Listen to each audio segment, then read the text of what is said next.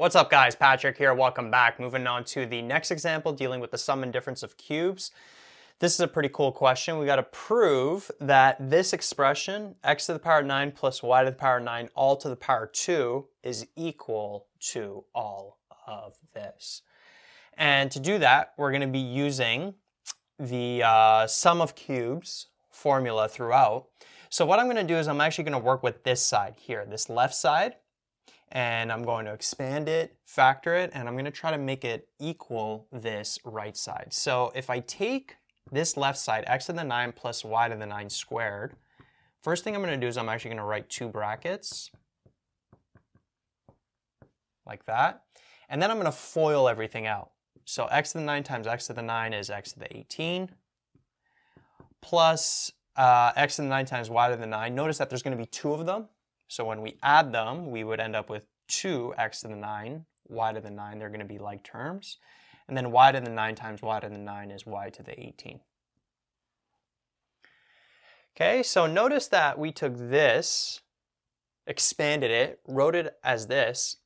And now notice that we got this 2x9, y to the 9, and we have that over here as well. So what we can do is we can rewrite this as x to the 18 plus y to the 18 plus 2x to the 9, y to the 9. So notice on this left side here, we have this expression at the end, and we got that same expression on the end here on the right side. So if you think about it, what we have to do is we have to just show how this now is equal to these three brackets. Because if we can show that this factors into these three brackets here, then we're going to end up having those three brackets plus that expression. So we're going to end up having that same expression on the left side. So what I'm going to do is I'm going to take this and I'm going to rewrite it up here just to give myself some room. So we got x to the 18 plus y to the 18. And then this plus 2x9, actually I'll just write it here for now.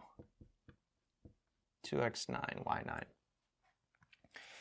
So now what I'm going to do is I'm just going to factor this x to the 18 plus y to the 18. So notice that I can take this and I can rewrite it as x to the 6 to the power 3 plus y to the 6 to the power 3. And then I got this plus 2x to the 9, y to the 9, like that. And now notice that this is a sum of cubes. Right, this here, where the a value is x to the 6, and then the b value is y to the 6. So this would be, if we take this a and b value and plug it into this formula, we would end up with x to the 6 plus y to the 6. And then we would end up with a squared, so x to the 6 squared is x to the 12. X to the 6 times y to the 6 is x to the 6. Sorry, we are plugging in. This is a sum of cubes, so there's going to be a minus here. My bad. X to the 6, y to the 6. By the way I caught that is usually with these formulas, this sign and this sign are going to be the opposite. So notice we got a positive and then the minus, and then a minus and a positive. So right away when I wrote a positive there, I knew something was wrong, right? So we're doing a sum of cubes here, so this is a minus there. And then y to the 6 squared would give us y to the 12. Okay, and then we still have this 2x9, y9 at the end.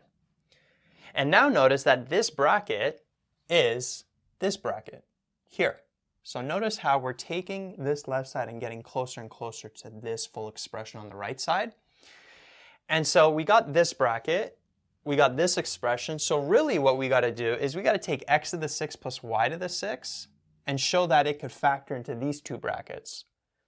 And notice that it can, because x to the 6 plus y to the 6, we can rewrite that as x to the 2 to the power of 3 plus y to the 2 to the power of 3, like that. And so what we would have here is In this case, this is again a sum of cubes, but the a value in this case is x squared, the y value is y squared. So we would end up with x squared plus y squared. And then x squared squared is x to the 4 minus x squared times y squared is x squared y squared. And then plus y squared to the power 2 is y to the 4. So this bracket factors into these two. Then we got to rewrite this bracket here, which is x to the 12 minus x to the 6, y to the 6, plus y to the 12. And then we got 2x to the 9, y to the 9, like that. And now notice that we made this side equal to this side over here, right? Notice that it's the same 3 brackets and then that expression at the end. Okay, so just a quick recap of the steps. We first took this, expanded it, got it to this, and then we took this expression, factored it as a sum of cubes, and then took this expression, factored it as a sum of cubes, and we end up getting that left side to equal that right side.